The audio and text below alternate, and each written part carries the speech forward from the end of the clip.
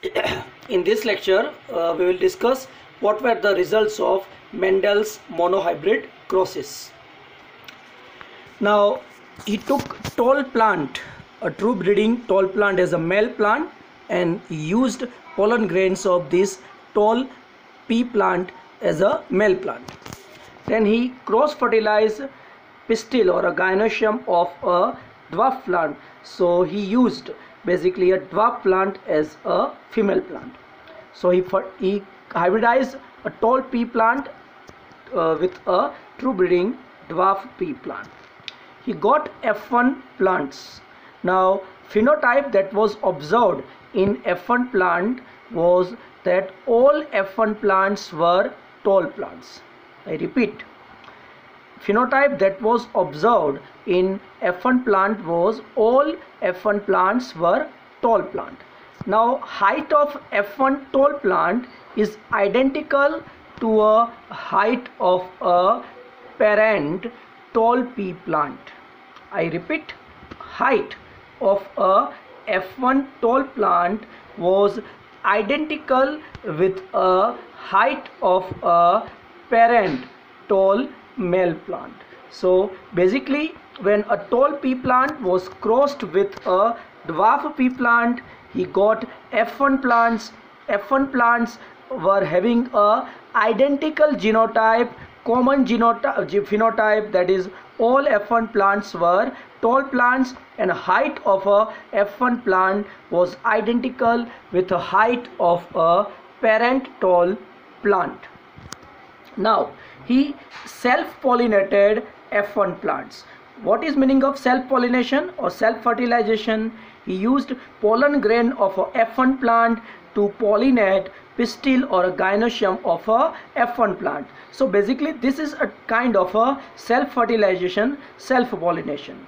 Now when he self-pollinated F1 plant, he got or formed F2 generation, filial L2 generation. Now to his surprise, phenotypic ratio of F2 generation was very different to a F1 generation. He got basically 3:1 ratio of a tall and dwarf plant in F2 generation. What is meaning of this 3:1 ratio? Out of 4 F2 plants, 3 F2 plants were tall. Height of this tall F2 plant was similar to F1 plant and similar to a parent tall plant. I repeat, in F2 generation he got 3:1 ratio. What is meaning of 3:1 ratio? Out of 4 F2 plants, 3 F2 plants were tall, and height of a tall F2 plant was identical to F1 plant and identical to a tall parent plant, while one plant out of 4 was a dwarf plant, a character that was not expressed in a F1 generation but character that was expressed by a dwarf parent plant. I repeat, to his surprise, he got dwarf F2 plant in 1:4 ratio. Means out of total 4 plants, F2 plants, 1 plant was a dwarf plant. This dwarf character was not expressed at a first generation level, but that character was expressed by a dwarf pea plant. चलो इसको simple language में समझते हैं. इन्होंने जब Mendel ने toll parent P plant को cross pollinate किया with a dwarf parent P plant, तब उसको जो जनरेशन मिली थी उसको उन्होंने नाम दिया था F1 प्लांट. जब F1 का उन्होंने फिनोटाइप देखा तो सबका फिनोटाइप सेम था. F1 के सारे प्लांट टॉल थे, पहली बात है. दूसरी बात है कि उसकी जो टॉलनेस थी, उसकी जो स्टेम की हाइट थी, वो एग्जैक्टली आइडेंटिकल थी with a tall parent plant. और कोई भी प्लांट ड्वार्फ नहीं मिला था F1 में, या तो कोई भी ऐसा प्लांट भी नहीं मिला था जिसकी इन बिटवीन हाइट हो, मतलब कि टॉल और ड्वार्फ की बीच की हाइट हो. ऐसा कोई भी प्लांट उसको F1 जनरेशन में नहीं मिला था. मतलब कि F1 जनरेशन में कोई इंटरमीडिएट कैरेक्टर एक्सप्रेस नहीं हो रहा था, सिर्फ एक ही पेरेंट जो टॉल पेरेंट था उसका ही कैरेक्टर यहाँ पे एक्सप्रेस हो रहा था, और सारे F1 के प्लांट्स आइडेंटिकली टॉल थे to a tall parent plant. कोई भी ड्वार्फ नहीं था और कोई भी F1 plant intermediate height poses नहीं कर रहा था। अब इन्होंने F1 में सेल्फ पॉलिनेशन किया, F1 के ही फ्लावर का पोलन ग्रेन का यूज़ किया, F1 ही के फ्लावर के पिस्टिल को, गायनेशियम को पॉलिनेट करने के लिए। जब उन्होंने सेल्फ पॉलिनेशन किया तो जो जनरेशन मिली इसको उन्होंने F2 जनरेशन कहा। अब F2 जनरेशन में उनको सरप्राइजिंगली रिजल्ट्स मिले। जब उन्होंने F2 जनरेशन के फिनोटिपिक रेशियो को देखा तो ये रेशियो उन्होंने कहा था 3:1 है। क्या मतलब होता है? अगर आप 4 F2 प्लांट देखते हो तो उसमें से 3 प्लांट टॉल मिले थे, और ये टॉल प्लांट की जो हाइट थी वो आइडेंटिकल थी F1 प्लांट से, और आइडेंटिकल थी with a parent tall plant.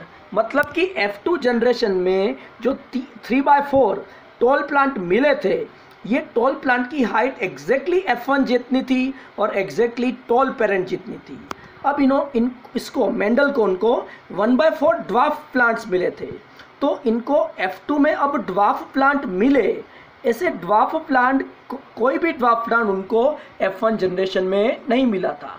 तो हम कहेंगे कि ड्वार्फनेस का एक कैरेक्टर जो F1 में हिडन था, F1 में अनएक्सप्रेस था, ये कैरेक्टर जो F1 में नहीं देखा गया था, ये F2 जनरेशन में 1/4 रेशियो में एक्सप्रेस हो रहा था। मतलब कि हर 4 प्लांट में एक प्लांट ड्वार्फ था। अगर आप 100 F2 प्लांट्स को ऑब्जर्व कर रहे हो तो अबाउट जो 100 प्लांट्स थे उसमें से 25 प्लांट्स थे वो ड्वार्फ थे। इसको मैं 25% कहूँगा, बराबर। 1/4 मतलब कि 25%, और 3/4 मतलब कि 75%। तो 75% जो प्लांट्स थे वो टॉल थे, और 25% जो प्लांट थे F2 प्लांट्स थे वो ड्वार्फ थे।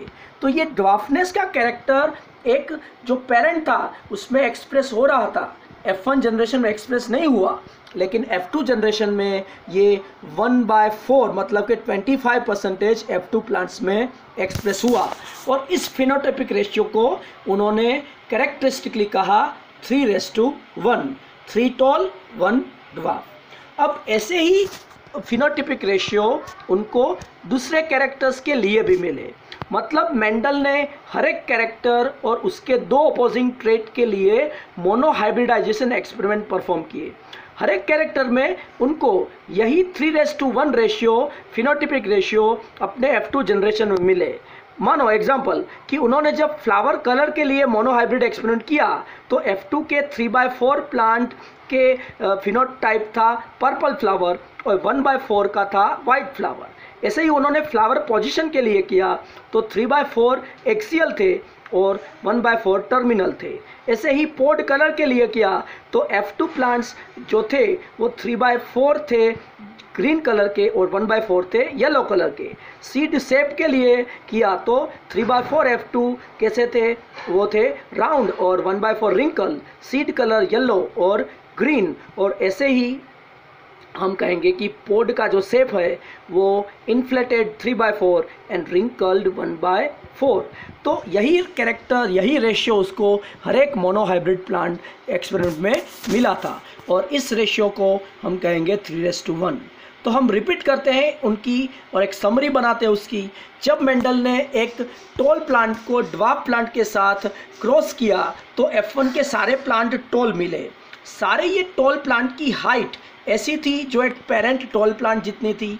कोई भी F1 प्लांट ड्वार्फ नहीं था और कोई भी F1 plant in between intermediate height poses नहीं करता था। F1 में हम कहेंगे एक ही पेरेंट का कैरेक्टर एक्सप्रेस हुआ, दूसरे पेरेंट का कैरेक्टर ड्वार्फनेस एक्सप्रेस नहीं हुआ। जब F1 को सेल्फ पॉलिनेट किया गया तो F2 जनरेशन मिली। F2 जनरेशन में जो सारे प्लांट थे उसमें 75% टॉल प्लांट थे, और ये टॉल प्लांट की जो हाइट थी वो F1 प्लांट और टॉल पेरेंट प्लांट जितनी ही थी, जबकि 25% प्लांट ड्वार्फ मिले। तो ये ड्वार्फनेस का कैरेक्टर F1 जनरेशन में एक्सप्रेस नहीं हुआ था, जबकि ये एक पेरेंट के पास कैरेक्टर था।